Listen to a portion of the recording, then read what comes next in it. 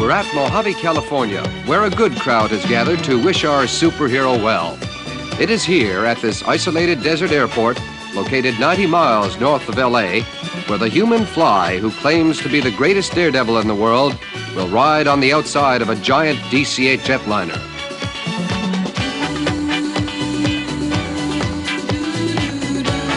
Unlike other great comic book heroes, the human fly is alive. He's real. And today, you will see a new comic book superhero in the making.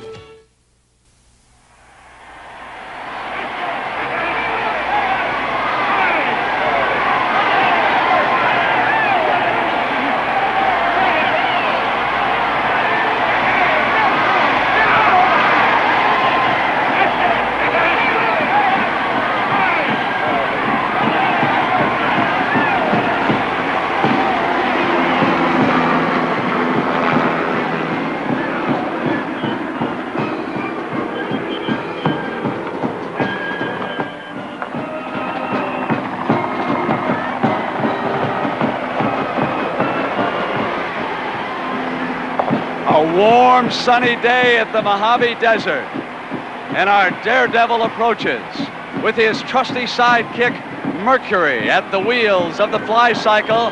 Here he comes, the human fly, who today will stand atop a DC-8 and thunder off at 300 miles an hour. Why, it looks like a beautiful day. Beautiful day, and I'm going to prove to the world that I am the greatest superhero that ever lived and will ever live. So the human fly now will go over to the airplane that you see parked on the runway. It is a DC-8, 200,000 pounds, to be thrust forward by 4 jet engines. And the human fly will be strapped in atop that plane. He will be in the air for approximately 20 minutes. And what a beautiful day in California to be buzzing around.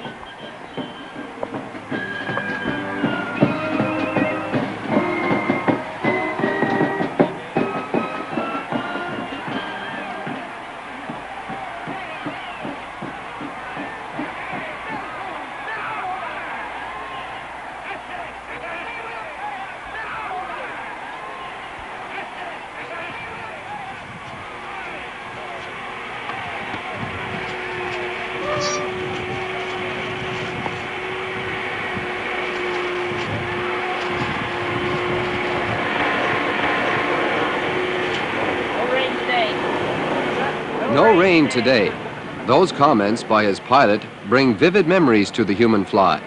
Only 6 months ago in Dallas, Texas, the human fly was seriously injured when he made an attempt at reaching 300 miles per hour on the outside of that big jet. The aircraft ran into a sudden rainstorm, and said the fly, those raindrops at 250 miles per hour felt like stones. They cut through my leather protective suit and almost tore me to shreds. The human fly was hospitalized for 2 weeks and remained at home convalescing for 2 months thereafter. But today, he's ready. He's ready to try it for the 3rd time, because if he's successful, he's off to bigger and better feats in the future. Why does he do it? Well, the fly says it's to inspire youngsters confined to hospital beds and wheelchairs. It seems that the fly himself spent 4 years in a hospital following an automobile accident in which his family was killed. The fly's injuries were to have left him a cripple for the rest of his life. Well, he proved doctors wrong, because not only is he walking today, but jogging. The fly says that he jogs each morning for 5 miles with his aide and longtime friend Mercury. If I can do it, says this man, so can others. And this is his underlying message. And written into his contract with Human Fly Spectaculars Limited, the company that finances and manages the project, this firm agrees to allow the fly to visit children's hospitals in the city that he is visiting. And in this case, it's Los Angeles, California. The human fly's show costume never fails to excite his audience. The bright red colors, the rhinestones, and the mystique thrills youngsters and adults alike. His face is never seen, and very few people know who he really is. The fly says that he doesn't want to draw attention to himself, but instead to that comic book superhero that he is trying to create. And Marvel Comics, incidentally, has just launched a new series called The Human Fly. It will be based on the true life story of the human fly, and it is the first comic book series ever that has been released on the life of a real comic book hero.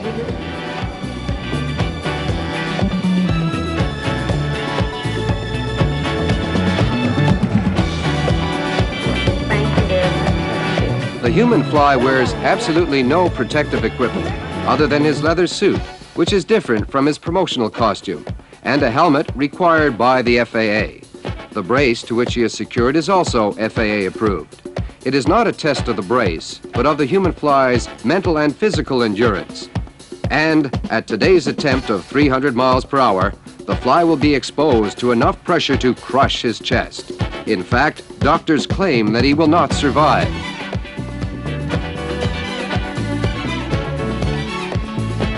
Will he survive?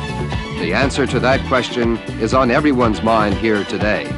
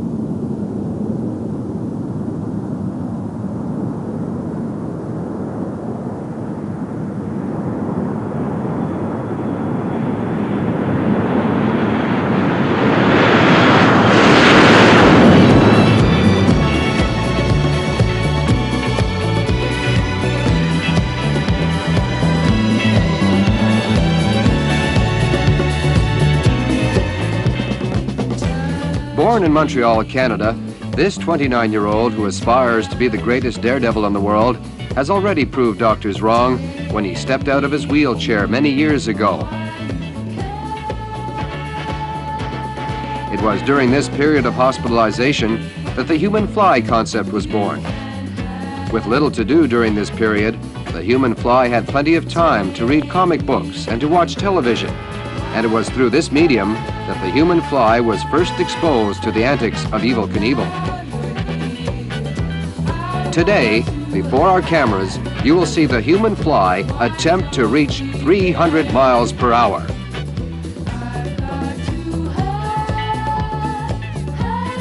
Pilot Clay Lacey, who's flown for the human fly since the project began, will make 2 flybys before the spectators here today.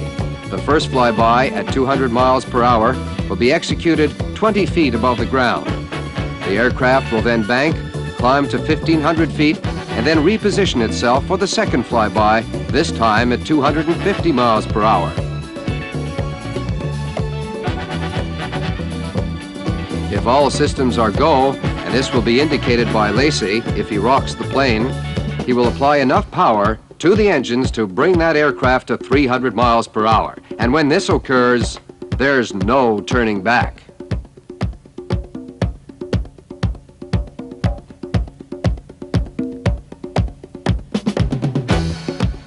Many have called the human fly crazy, a fool. They question his motives for taking such chances with his life. It's really only the people that are close to him, that really know him, who understand the real reasons. It is said, incidentally, that the human fly donates a good portion of his revenue to charitable and research organizations throughout the world. Perhaps this stems from that auto accident many years ago.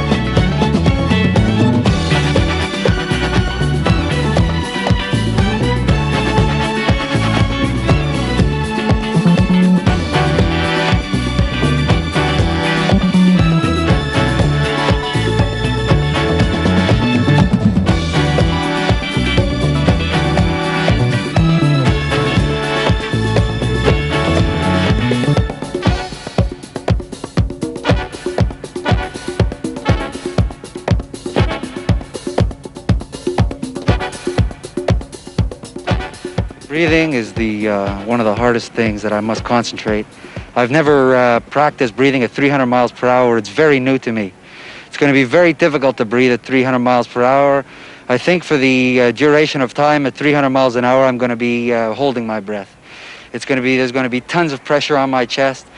And I've never tried it at 300 miles an hour. I've done some training in the wind tunnel, but when you're on top of the plane, it's not like a wind tunnel. You had problems in Dallas. Briefly, what were they?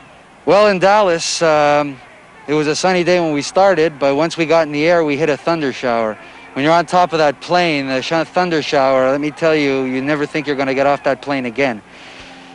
The rain pellets were hitting me, I'd say, as hard as rocks. They ripped right through my leather suit. They lacerated my body. I had burns all over my body. I was in terrible condition. I fell unconscious, and I almost died. Fly, why do you do this? Well, I had a serious accident about 5-6 years ago. It's been a dream of mine for the past 5 years. While I was in the hospital, I saw conditions that I've never seen before. Doctor said I'd never walk again. I walked again through my own aggressiveness and through the grace of God. And I had a dream to become the greatest daredevil that ever lived. And you will see today that I am the greatest daredevil that ever walked on this globe.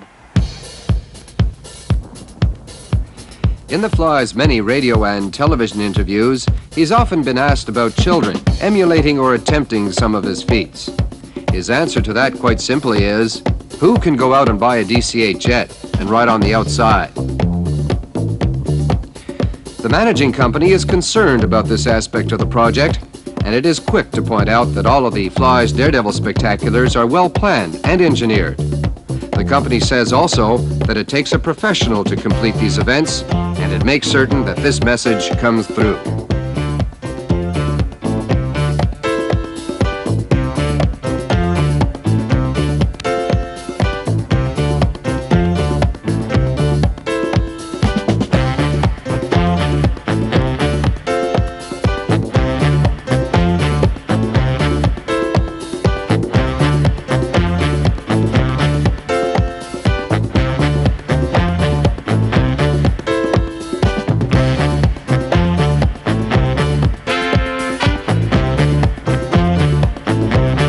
Lacey is rocking the plane. All systems are go. The Fly will attempt a 300-mile-per-hour flyby.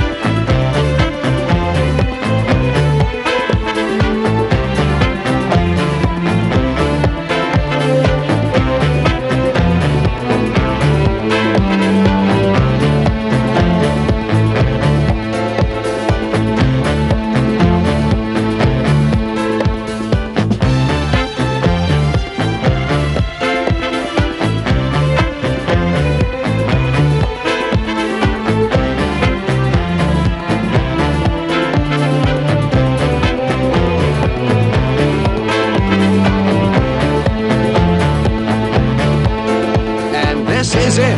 There he goes.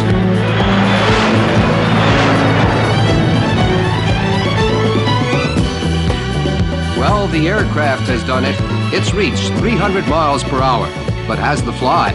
We still don't know what the effects of that extreme pressure has on his body.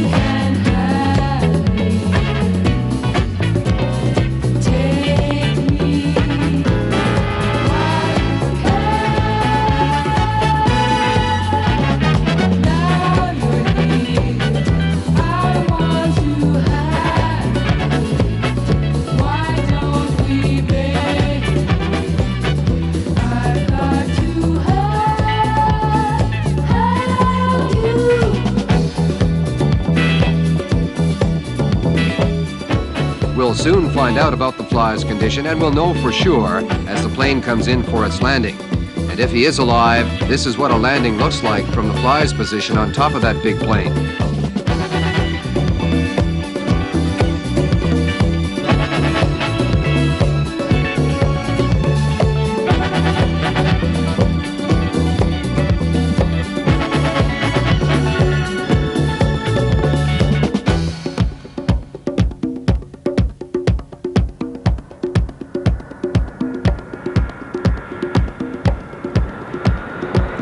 Well, the Fly has made it.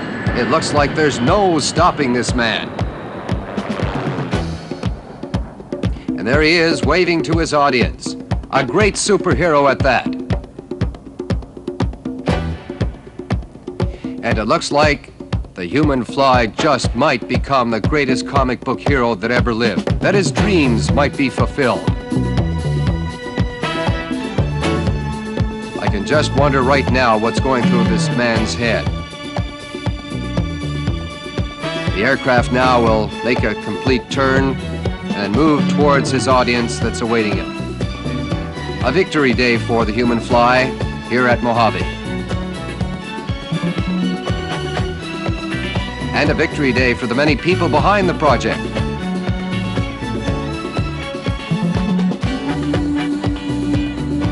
There he is, the human Fly, America's new comic book superhero.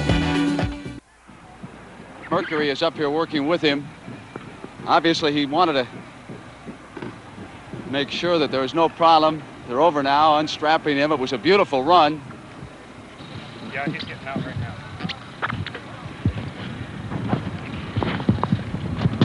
Hey, listen, guys, get out of the basket so we can get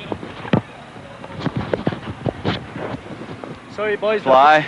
The fly can talk. How do you feel? He'd like to take some, please, he'd like to take some oxygen. Get him down for some oxygen, just Merc? for 2 minutes. Okay. And he'll talk to you right back, all right? But you're okay? You're all fine? right. My legs He's are burned up burned. pretty He's burned bad. inside on the bed, on the left side. Got him on the left side of the leg?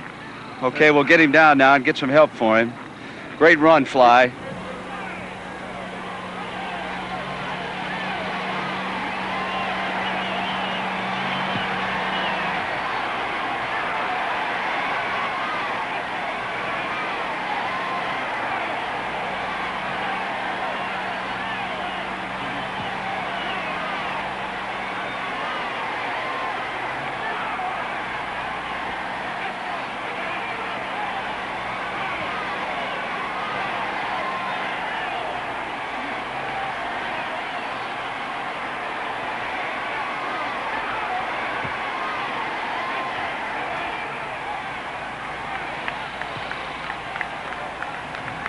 Clay, the key question now is what about the speed for the human fly?